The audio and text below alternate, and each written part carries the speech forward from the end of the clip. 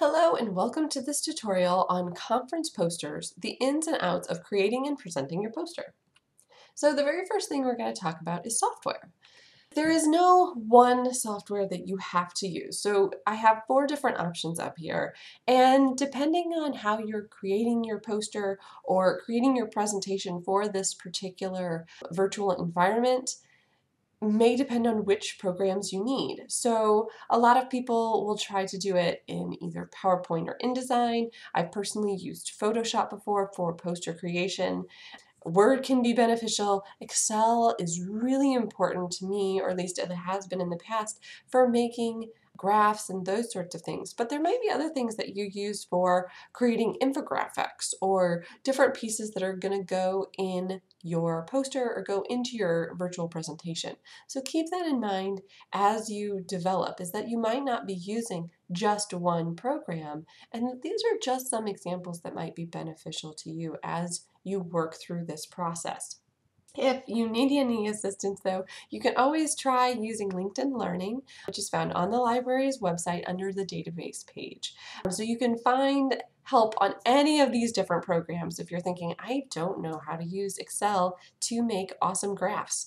There is a LinkedIn Learning for that. So definitely use all the resources that are available, but if you have extra questions, you can always reach out to the library or anyone in the SRC. So the next piece that you're going to be thinking about is your content. So how are you going to put all of this content together? So the first thing you want to think about when creating your poster, your presentation for this virtual environment is, what is the purpose? Why are you doing this? So you want to highlight the main points. Don't get too far off into the weeds. You want to highlight the main points of your research, and you need to make it visually appealing. So no presentation should be boring, but posters more than anything else need to be visually appealing. And so you want your presentation to stand out and really grab people's attention. Think about your audience. So define the key terms, rephrase sentences. Are there any terms that you're going to have to explain because they're really technical terms for your field and someone in another field might understand them? Keep in mind the design requirements. You want to check with the conference to see what the requirements are. So for the Student Research Conference, some of the things that they look at in particular are the structure and organization, the concepts, the connections. So learning outcomes and progressions, how did everything all fit together? Was there a smooth process of research? Did you explain it? What was your process and methods?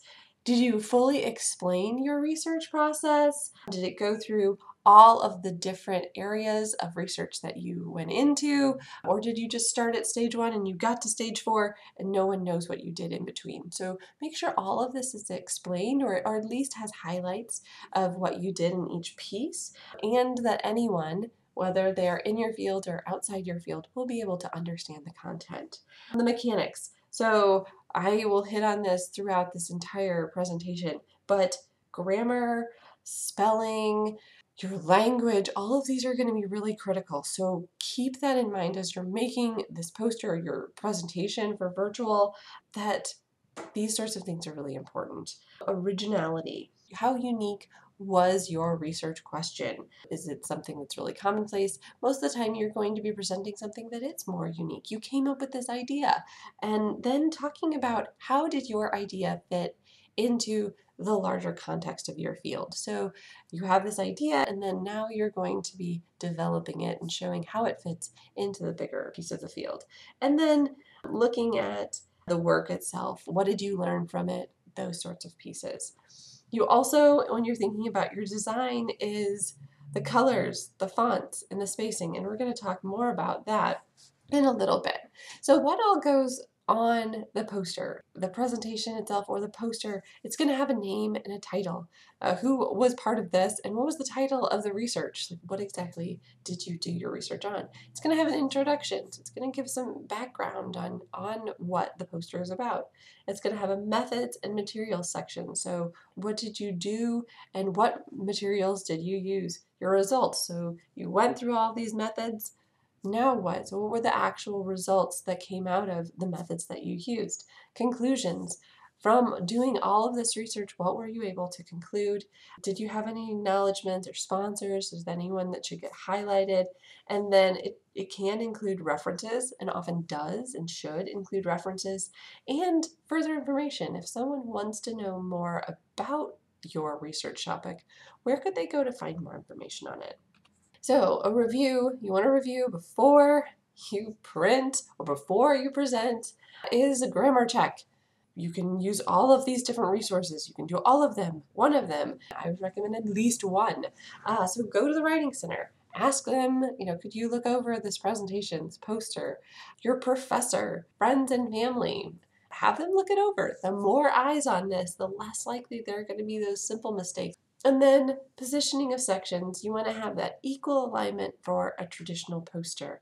So if you're doing a more standard presentation because of the virtual environment, then this won't apply, but alignment is important if you're doing that full poster format. Now we're going to get into the design of a traditional poster. So if you're doing more of a presentation this year, that's completely understandable. But if you do want to know more about the actual design of a poster, this is going to be an important section for you. So posters, they read from top to bottom, left to right. It's really important for you to think about that when you're designing your poster. You don't want your introduction to be on the bottom left.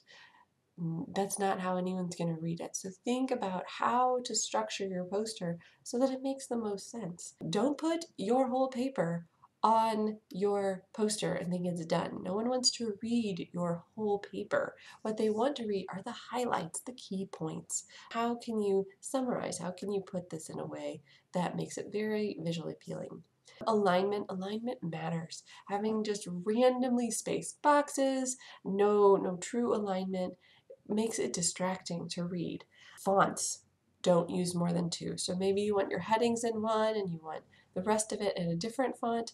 That's perfectly fine, but don't go more than two fonts. Don't get excited and think, ooh, if I add more fonts, it will make it more appealing. Often it just becomes more distracting. Colors, you can have complementary colors. Try to avoid things that are too bright. Bright, yes, does grab the attention, but it can also distract from the purpose. So keep those things in mind. And the appropriate fonts, Arial, Times New Roman, they're pretty simple. And then you have examples of inappropriate fonts, your Comic Sans, your scripts, anything that may grab attention, but not the kind of attention that you're really working for. Here are some sample templates of your traditional poster. You have your title, it's going to take up that whole space at the top, the author section, you have introduction. As you can see here, all of this, it's all nicely aligned. So the bottom is all aligned, your sides are aligned, none of this is jagged. You want to keep that. Like these, all boxes don't have to look the exact same size, but they do have to be well aligned. So bottom alignment, side alignment. You can look for free examples. There's tons of them out there. See how other researchers did them and use boxes to clearly define your sections. So a box per idea. So introduction, methods, and materials, results, conclusions, all of these things are going to help bring focus to those different areas. So if I'm only interested in results, I can quickly go to the results section. It's really important to have each box be its own thing. Now, here are some examples of what this looks like when you actually see a poster. We have some kind of acknowledgments here. So LU, this person did background, gender and methods. All of this is going to be aligned. You see the acknowledgments, the general discussion points. So these are all different ways you can structure it. So it doesn't have to be exactly the same. You can have different headings, but these are some ways to think about it. Another example, it has, again, the graphs, the results, all these different things, conclusions. This one has acknowledgments being more symbols. So all of that is fine. It's helping bring that visual appeal. And then there's a new kind of standard that students and researchers are using, which was proposed by a PhD student that looks less cluttered, and they're thinking a more friendly.